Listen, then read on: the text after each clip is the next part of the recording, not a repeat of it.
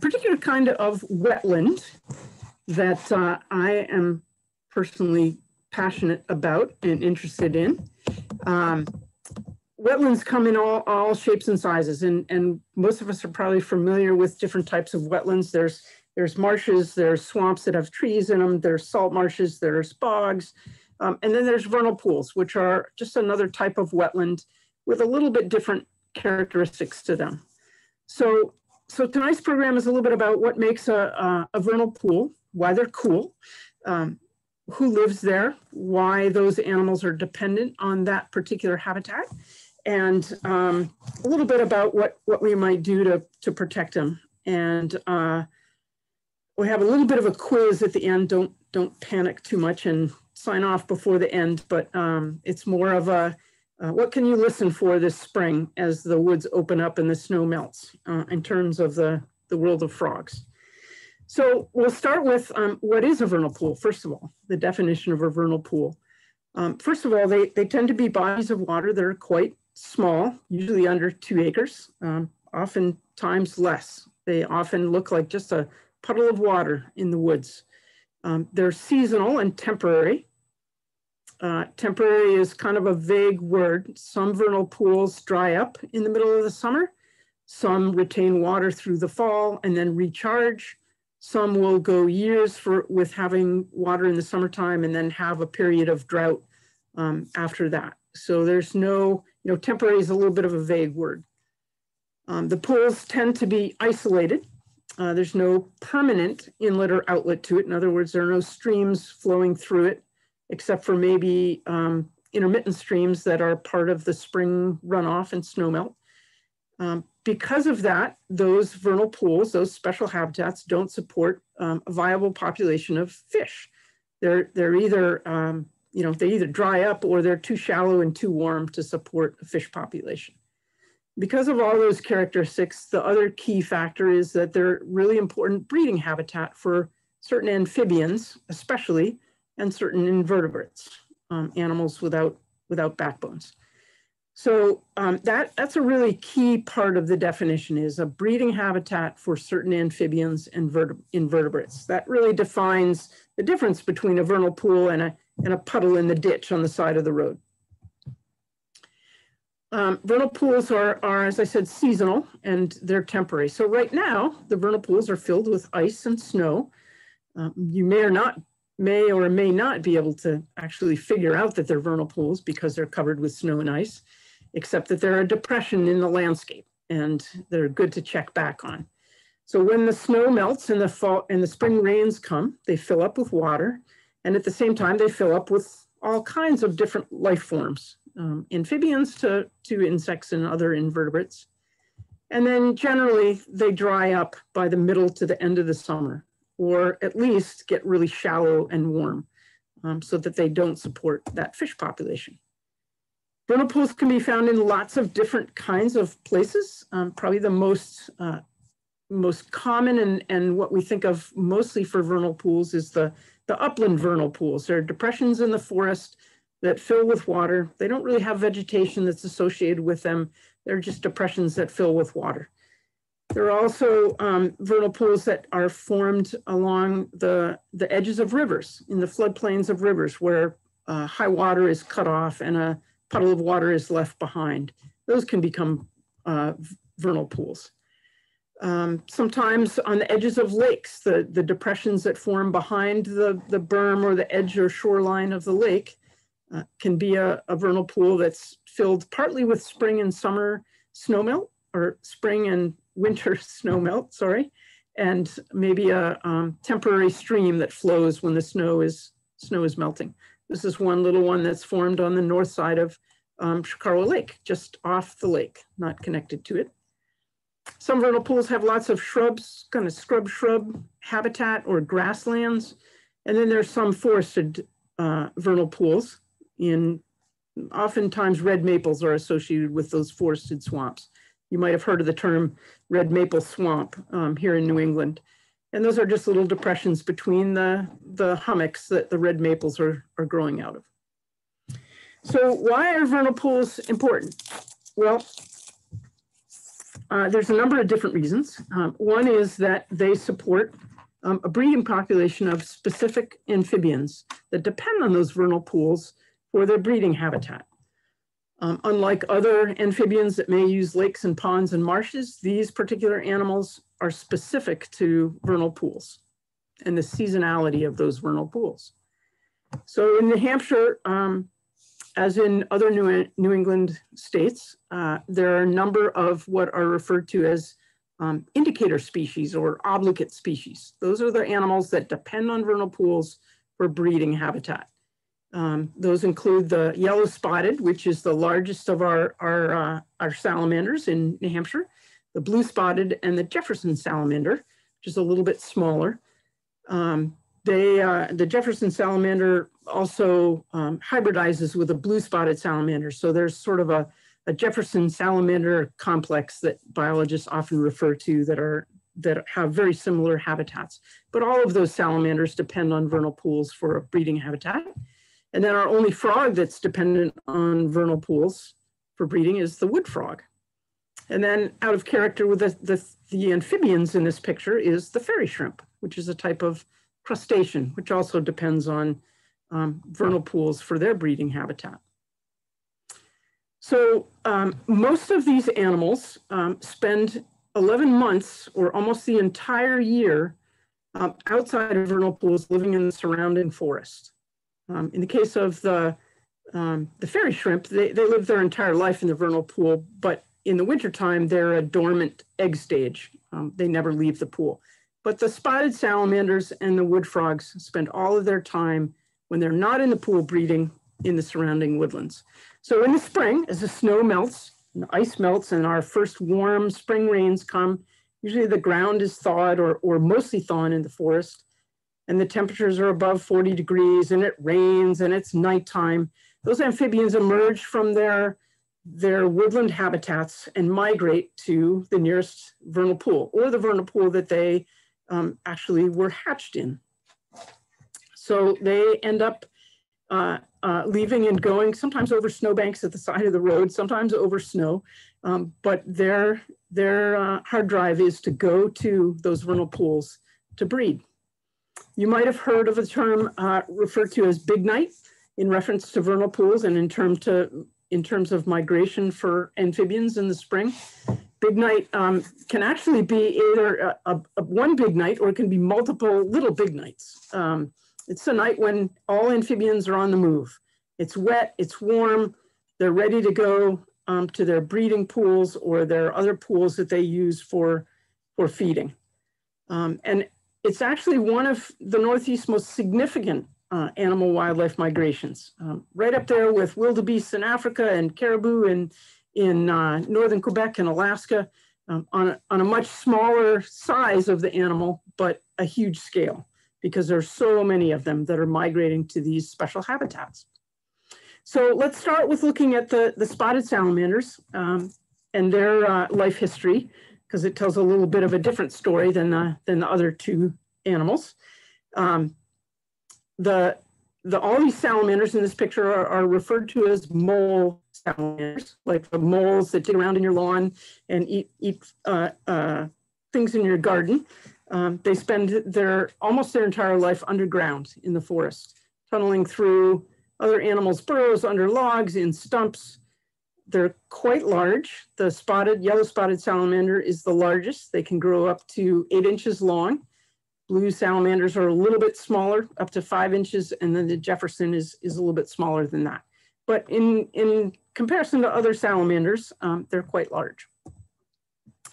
So when they end up leaving their forest habitat to go to their breeding pools, they tend to do it all at once, or all at once over several days, so that they get there all at the same time.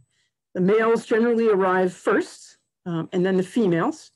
And they form these kind of dances, and it's referred to as salamander congressing, but you can think of it as an elaborate courtship dance where they nudge each other, and sometimes you'll find balls of salamanders all together, and that stimulates the breeding process. So what happens is the males deposit these little white packages called spermatophores If you look in the bigger picture, these little white dots, kind of, get my arrow here, these little white dots here are all these spermatophores that the males drop on the bottom of the pool, attached to the leaf litter or to twigs. And then the females come along and they take up those spermatophore in their vent or their cloaca. And those sperm fertilize the eggs that she's carrying inside. And then she'll lay those eggs attached to twigs or grass or leaves on the bottom of the pool. Sometimes 2 or 3 masses, sometimes just one big one, as many as up to 100 eggs in a mass. So quite a few for one little female. You'll notice in this photo that there are the little black embryos. Those are the eggs. They've got a little jelly capsule around them. And then there's a larger capsule around the whole mass that's kind of firm. If you were to pick up that mass in your hand a little bit and lift it just a little bit to the surface of the water, you'd feel like you could pick it up without it actually oozing through your fingers. So those are their eggs, and they'll lay them in singly, or sometimes if there's a limited space for them to lay eggs and there's a lot of salamanders, they'll put them all together in one area of the pool. But for the most part, they scatter them around the pool. You'll notice in this salamander mass, there's a little bit of a green tinge to this. This is a symbiotic algae that grows on the egg masses of salamanders and frogs.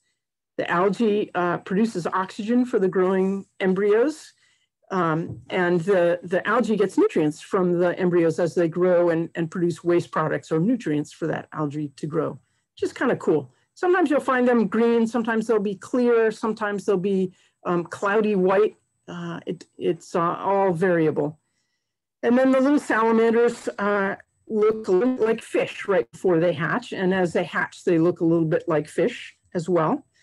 The blue-spotted salamanders are similar to the yellow-spotted salamanders in arrival time and reproductive courtship, but the egg masses are quite a bit smaller. They tend to be a little looser and more drippy, but they're in the similar areas that yellow-spotted salamander eggs will be.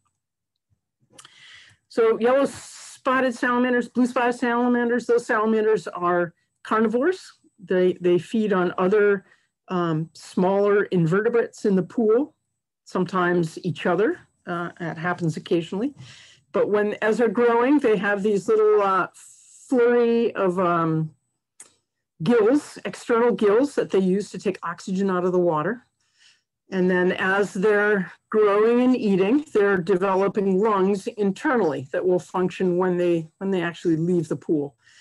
In the process, they're growing new legs. And then by the time they're ready to emerge from the pool and go back to the woods after, say, a month or 2 months, sometimes shorter, they look very much like the adults, except their spots are a little bit smaller and they're only about 1 inch long. And they migrate out of the pool off into the woods where they'll spend most of the rest of their life, except when they return at a few years old to the pool that they hatched from to start that reproductive cycle again. And there are wood frogs. That's another indicator species here in New Hampshire. The wood frogs are often referred to as explosive breeders. They all hurry up and get to the pool at the same time. The males arrive first. They start calling. They're quite loud, and they attract the females who arrive a little bit later. And they have a little bit different reproductive process. They have external fertilization of their eggs. So when the female, who's a little bit bigger and a little bit lighter colored, as in the upper right-hand picture, arrives, the male will climb on the top. The male's a little bit smaller and darker. When she lays her eggs, he releases the sperm into the water, fertilize the eggs as they're being expelled. If you look in this upper left-hand picture, you'll notice that there are some smaller packets right here, and then there are bigger ones. The smaller ones that are the ones that have just been laid and fertilized. They come out about the size of a quarter, maybe a little bit bigger. And then over the next couple days, they fill with water and expand to become more softball size. And the wood frogs tend to try to all lay their eggs in the same place. There are often layers and layers of wood frog eggs on top of each other, especially in small vernal pools. They too have an algae that grows with them. And as the tadpoles hatch, as in this lower right-hand picture, they'll graze or feed on the algae in those egg packets, and they'll stay with the egg packet for a little while before they actually disperse off into the rest of the pool. And they continue to be mostly grazers as they mature. And then as they're developing, the internal gills that they've been using to take oxygen from the water start to be reabsorbed, and their lungs are developing. Frogs breathe with lungs, so when they're leaving the pool, they actually have to have those lungs well developed before they leave.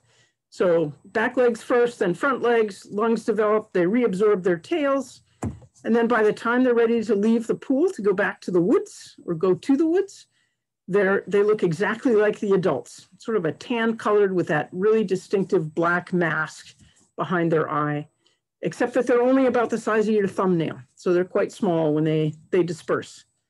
But try to imagine for a minute, a female wood frog who comes to a vernal pool, she lays one mass of eggs, can have as many as 1,000 eggs in that mass.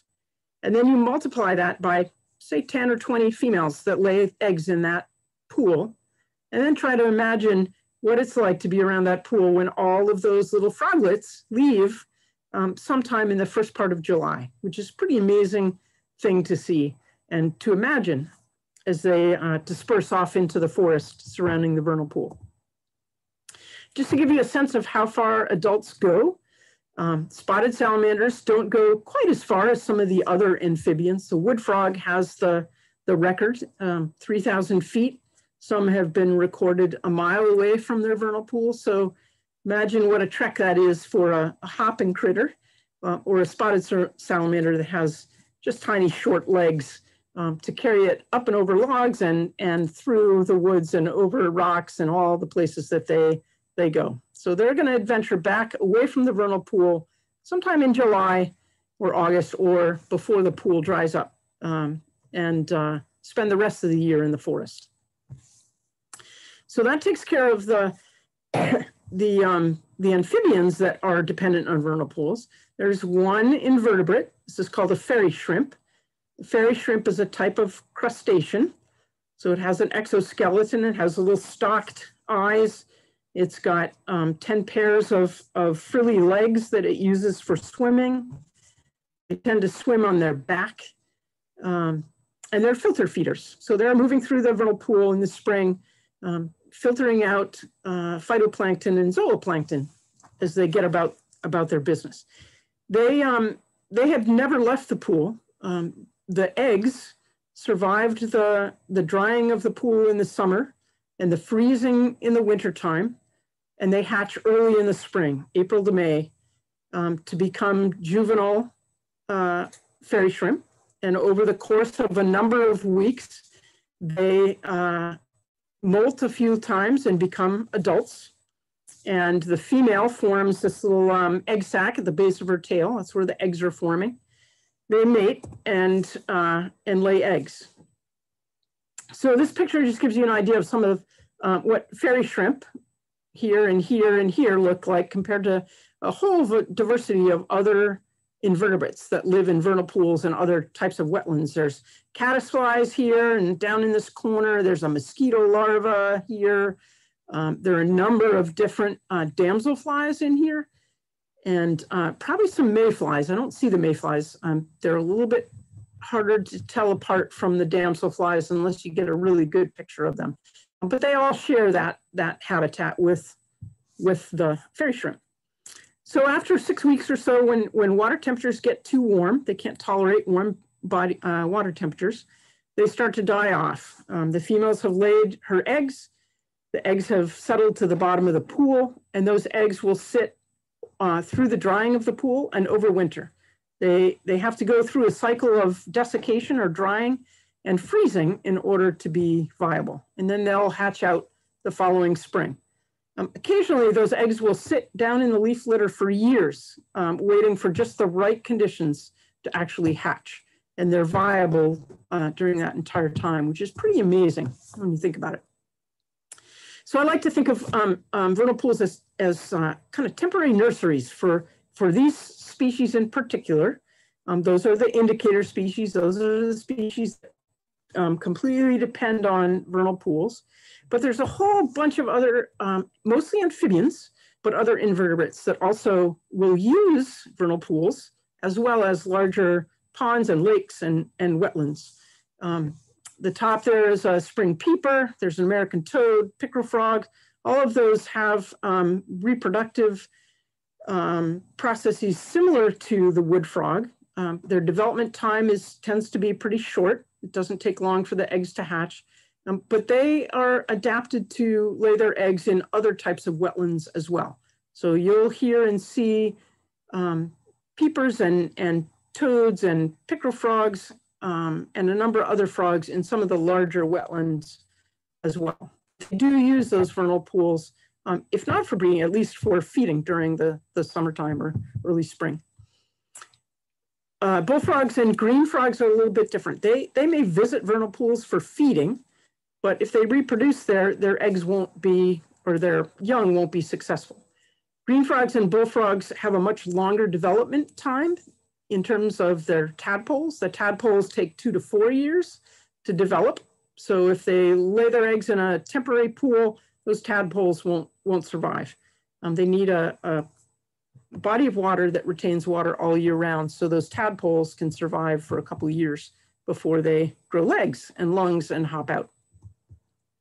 There's a number of other salamanders that also depend on other wetlands, but will use vernal pools for feeding or for sometimes for breeding if it's a vernal pool that will retain water a little bit later in the season. Newts are aquatic as adults, so they spend most of their time in the water, but then they have this juvenile phase down below this red-spotted newt on the left that's called a red eft. They spend 2 to 4 years living in the forest. So they're hatched in the water and they leave the water as young red efts. I like to think of them as the teenagers of the red efts, to go live in the woods for a few years before they return to the water and grow a flattened tail and continue breeding. And then the redback salamander is a salamander that is strictly forest salamander. It never goes to the water to lay eggs. It lays its eggs underneath the leaf litter and under logs where there's plenty of moisture, guards its eggs, and the eggs, the larvae develop within that egg and hatch out as young salamanders.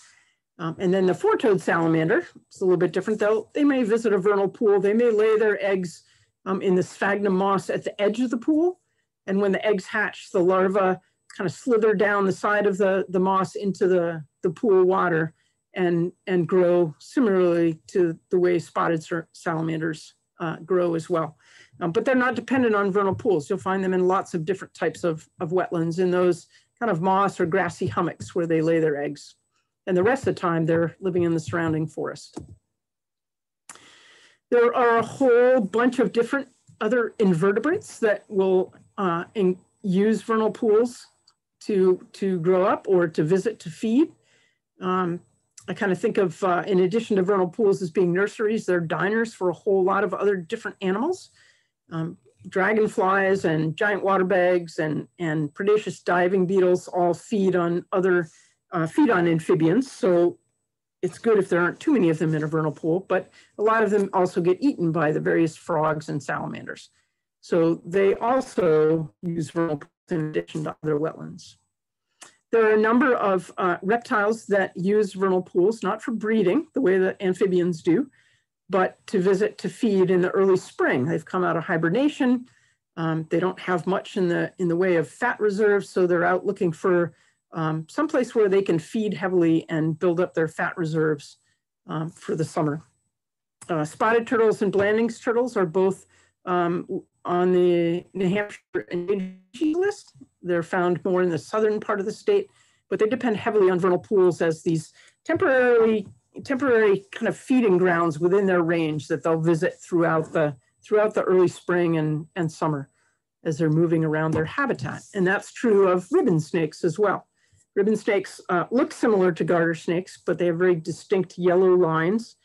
And they travel around the edges of vernal pools and in vernal pools. They're quite aquatic, feeding on frogs and salamanders and other insects, but they'll also use other types of wetlands as well. Unlike the amphibians, they, like most reptiles, lay their eggs on land. So now we know a little bit about vernal pools and what lives there and what's unique about those critters that live there. But sometimes we forget that in this isolated little pool, there are lots of connections with the surrounding habitat, the surrounding forest. And we forget that they play a really important role in the ecology of those uplands. So one thing to think about when you're thinking about why vernal pools are important to the surrounding forest is to think about sort of an ecological kind of rule in a way that everything's connected in the natural world. It's hard to remove anything from the natural world without it influencing some other plant or animal or other system. This is, again, another little vernal pool next to Lake Chocorua at the northern end, separated by a berm around the lake. The bullfrogs and green frogs are reproducing in the lake. The little vernal pool there has spotted salamanders and wood frogs in it. They may go back and forth and share those different kind of habitats, but they're each evolved for their own habitat for reproduction. And when those salamanders, spotted salamanders and wood frogs leave that vernal pool, they're not going to go to the lake. They're going to go in the opposite direction to the woodlands that are surrounding that pool. So everything there is connected. I like to think of vernal pools as these little kind of isolated pockets of diversity. When you look or are standing in the middle of a vernal pool, it doesn't look like there's much going on there, but if you really look, there's a lot going on. There are lots of different amphibians that are using that pool, lots of different insects and other invertebrates, and they support all those different species, and then all those different species, in a sense, are exported out of that vernal pool because they don't spend their entire life in the vernal pool. They just visit it to reproduce, and then they go back to the woods into the surrounding forest. The scientists have done a number of studies where they found that the biomass or the weight of the amphibians that use vernal pools in a given acreage is far more than all of the weight of the birds and mammals that occupy that same acreage. So that biomass of amphibians is crucial. And it's always being exported into the surrounding forest. One of my favorite quotes related to vernal pools is the one in the lower part of this slide. Leaves and organic matter fuel the growth in pools. Leaves hop away as frogs, fly away as various aquatic insects, or walk away slowly as salamanders. And I think that's a really good, simple way of saying all these critters go back to the woods and provide nutrients and food sources for a whole lot of other animals that don't necessarily use the vernal pool, but rely on that food chain for their own survival. When those pools dry up, it's often difficult to find those pools, although if you look carefully, late in the summer or in the fall, you can find where vernal pools were. Again, there are shallow depressions in the landscape. If you look at the leaves might look dark, or the vegetation might look like it has silt all over it, so it has different color to it. It's a good place to kind of flag in your mind to come back and check in the spring when it might be filled with water to see if it's got those indicator frogs and salamanders living there, or fairy shrimp. So if these vernal pools are so important to the surrounding habitat, one of the challenges of conservation for vernal pools is how to maintain that connectivity between the wetland itself and the upland habitats where most of those animals live the rest of the year. I love this picture because it shows a couple of vernal pools on this park in Massachusetts that are pointed out there in orange dots. Those are wetlands themselves that may or may not dry up completely in the summer. And then surrounding it are areas of protected land where the animals that depend on that vernal pool can go for the rest of the year. And if you look around the edges of that frame of the picture, you'll notice there's a lot of development going on. And that's one of the problems with vernal pool protection is development really carves up that connectivity and divides up and separates vernal pools from the upland habitats that those animals depend on the rest of the year.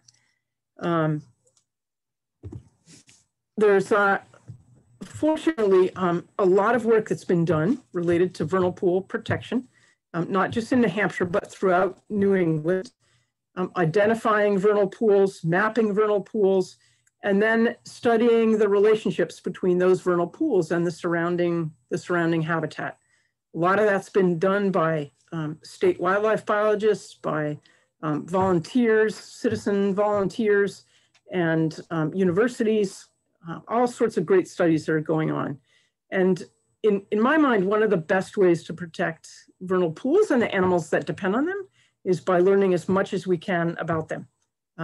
Not just the scientists, but all of us who live in a community, learning where the vernal pools are in the area and figuring out how we might plan our communities to protect those particular habitats. The state of New Hampshire has this great booklet up in the left corner of that slide, is documenting and identifying vernal pools. And it has great information about the animals that live there, what kind of habitat they need, what vernal pools are, how you can identify vernal pools, how you can help the state map those vernal pools. Much of the vernal pool mapping is done voluntarily rather than through regulations in this state and most of the New England states. So that's one way to get involved. The big night that happens in the spring, or the several big nights, if it turns out to be that, there are a lot of towns throughout New England who close roads that are significant wildlife migration routes just for amphibians, which is pretty cool when you think about it. There are places where either land trusts or towns organize crossing brigades to get volunteers out at night in the rain. So if that really floats your boat to be out in the rain at night sometime, you can get involved in one of those volunteer projects to help salamanders and frogs across the road in their migration route. There are even towns that when they're putting in new roads, build passageways under the road for connecting either wetlands to wetlands or wetlands to upland habitats, so that those animals can pass safely under the road instead of across the road. The Harris Center for Conservation Education here in New Hampshire, if you go to their website, or if you go to naturegroupie.org, they're actually having an online training tomorrow night. I just noticed the other day how to help animals or amphibians across the road during big night, and they have volunteer projects that you can sign up for if you're interested. So that's a great way to get involved, and it really helps when most of the sort of the wetland protection that has happened over the years has at the state or federal level happens through regulations for wetlands that are over 10 acres, and vernal pools usually fall under that. So they haven't had a lot of protection for decades. But just in the last couple decades, more and more people are paying attention to the unique nature of these wetlands and the vernal pools that are important or significant wildlife habitat can be regulated once they're known to support these breeding populations of amphibians. So there's sort of a combination of regulatory efforts to protect vernal pools, but a lot of local and volunteer efforts as well to identify and where vernal pools are. This is a list of available resources. You can pretty much Google anything about vernal pools and you'll find all sorts of great resources, but these are some of my favorite. And you don't have to write these all down right now. This will be recorded so you can go back and find these sites to help you learn more about vernal pools or how you might be able to be involved in the local community on protection of the pools or the animals themselves. There's a great, the New Hampshire Fish and Game has lots of information about the different species that depend on our vernal pools in this state. And then the state of Maine also has this great website, Pools and People, that has great information about the pools and protection and communities working together on planning to protect vernal pools. They have great resources for kids' books. They even have this cute little song about vernal pools, which I'm going to spare you because I'm not a good singer. I'm not going to sing it for you, but it's a great resource as well. So that's pretty much the program. I wanted to, before I take questions, I wanted to have a little bit of a frog quiz, or at least get you thinking about the sounds that you can listen for this spring. Some of these will tell you where vernal pools are. Some will tell you where the larger wetlands and marshes are, and they're so fun to explore at night with a flashlight, whether they're in your backyard or around Chocorua Lake. So I'm going to play a song, and I'm going to have you think a little bit about what it might be, and then I'll tell you what it is. Okay, so here's the first one.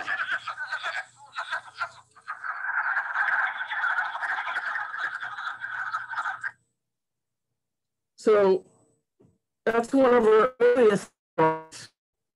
Sound like quacking ducks. That's the wood frog. It's up on the left-hand corner. So they're going to be out the earliest, and though they're quite noisy when you get close to the pool, their voices don't carry very far. So you have to listen very carefully to find them. And once you find them croaking like that, you've found a vernal pool, especially if you go back later and find evidence of eggs and reproduction. So here's another one.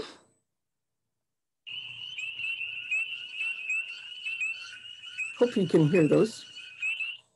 I bet everybody knows what those are. Nod your head, yes. Those are the spring peepers. They come a little bit later. That's it. You can put your thumb up if you know what they are. And then there's, let's see, there's this one. This one might be a little bit more challenging. They come out a little bit later, late spring, early summer, more early summer.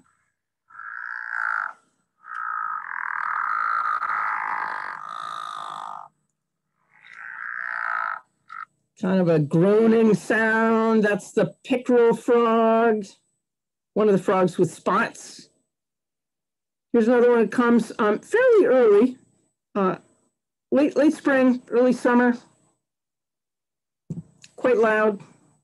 Oh.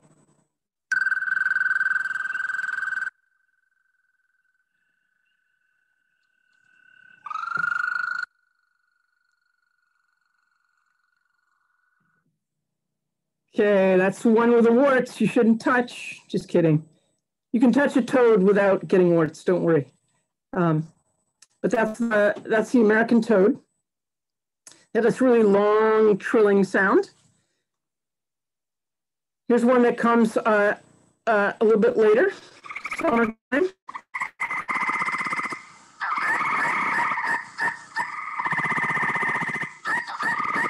Very kind of loud trilling sounds. You often hear them up in the trees before you hear them down on the ground. Those are the gray tree frogs. Gray is a little bit of a misnomer because sometimes they're green or they change depending on the color that they're sitting on. So the two pictures of the tree frog down on the left-hand corner are both tree frogs, but for whatever reason, they changed color. They were sitting on a chair on my deck. Here's a summertime sound you'll hear.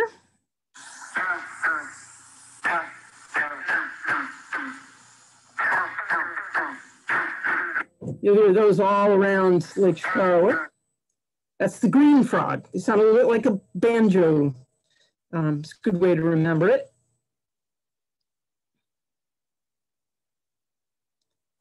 Let's see.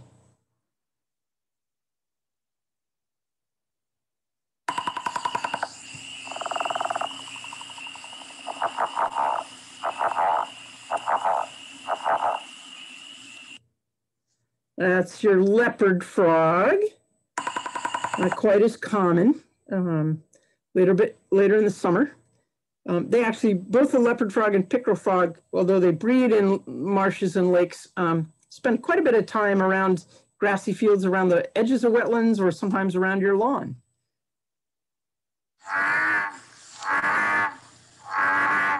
I bet you recognize that one too. That's the big old bullfrog that you'll find around bigger lakes and ponds. So that just gives you a sampling. It's not all our frogs, but some of the most common ones that you should hear early this spring and into the summer. And I would encourage you to recognize those calls because it's a great way to figure out where wetlands are, whether it's a vernal pool or a larger marsh. Some of those species aren't as common, and the New Hampshire Fish and Game has a reptile and amphibian reporting form that you can either fill out online or send in the mail. And they're always asking for reports about where these animals are. They need all the help that they can get because they're somewhat limited in staff, like most state fish and game departments are. So citizen involvement is a great way to get species on the map in the state and help biologists figure out the best way to protect habitats and the animals that depend on them. So that's it for the presentation. So I'm going to stop sharing and answer any questions you have. Hopefully I answered some of the earlier questions in the program, but if you have any outstanding ones,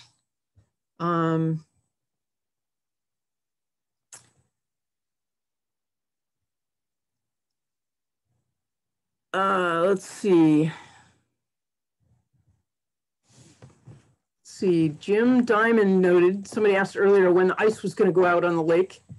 When we were commenting on that, he said last year was April 6th, based on his notes.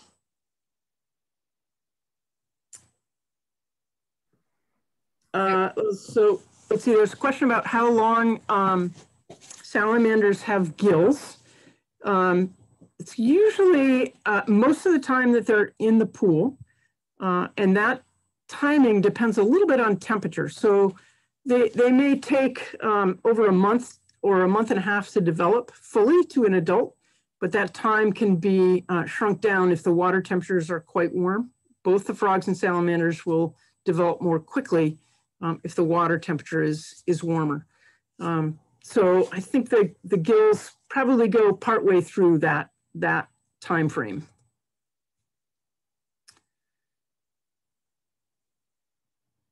Let's see, where can I get that book? I'm not sure which book it is, but if it's the New Hampshire Vernal Pool book, it's just a PDF you can download from the Fish and Game site. I don't think they send out paper copies, but I think you can download it as a PDF. That's where I got it anyway.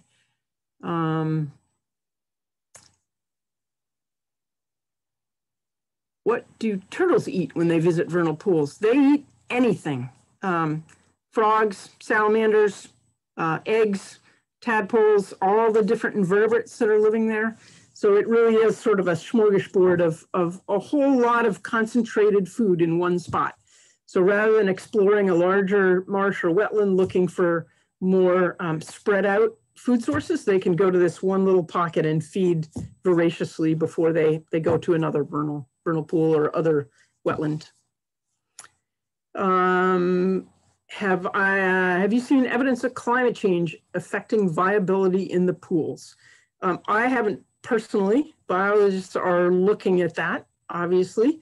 The ways climate change might affect vernal pools, you could probably imagine.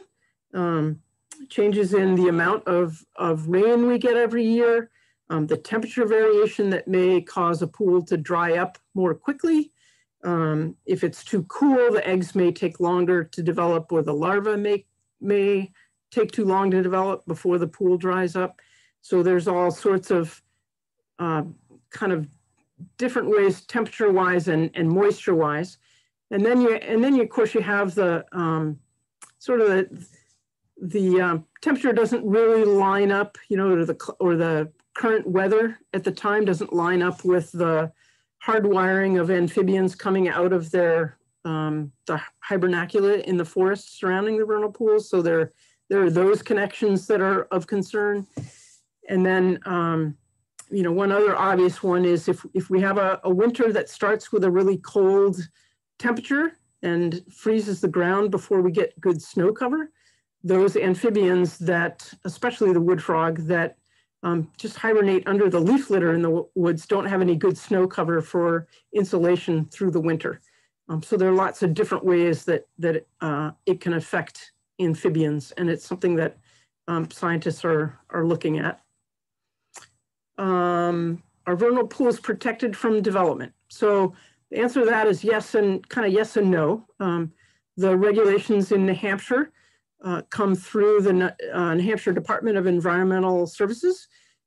Usually it comes into play when you're going to have a development and have to apply for a dredge and fill permit. Then the mapping or identification of vernal pools comes into play.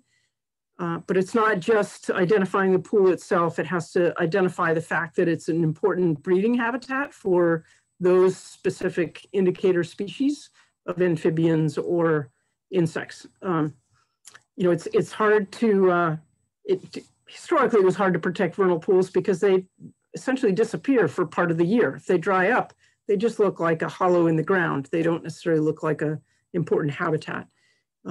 So each of the New England states have some form of regulation that applies to vernal pools, but it's supported by identifying and mapping those vernal pools and making sure that they're critical wildlife habitat.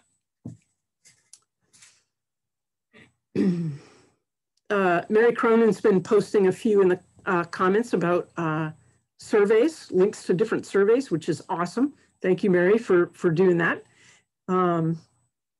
What time of the day do the wood frogs make noise? Well, most of these animals tend to be nocturnal. Wood frogs during a spring when there's a warm afternoon, I've heard them in the afternoon too, but they also go through the night. So you can start listening to them in the afternoon when things warm up.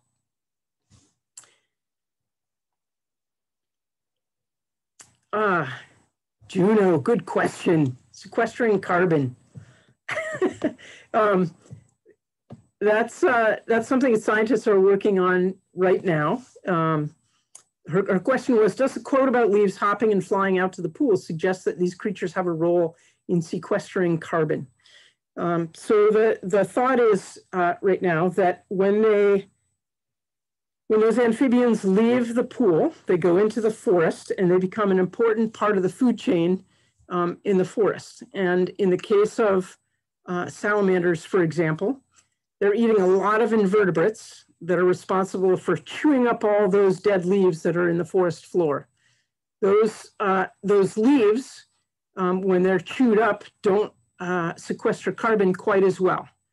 And so the salamanders have a role in controlling the population of the different kind of the leaf chewers, and may have a role in the carbon cycle in the forest.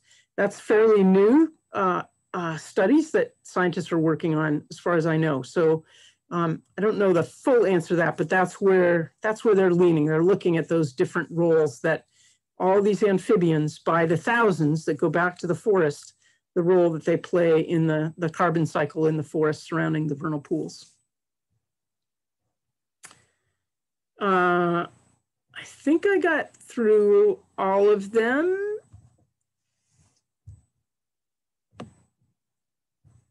All the questions, unless anybody has any other ones. Juno asked another question about fairy shrimp and their short life cycle. Are they mostly really yummy food for others? Well, yes, they are good food for others. But there are quite a few invertebrates that have that really short life cycle. Mayflies are another good example. You know, their role is pretty much to be food for others and to reproduce and lay their eggs and die in a very short period of time. Their primary function is just to continue that population of animal.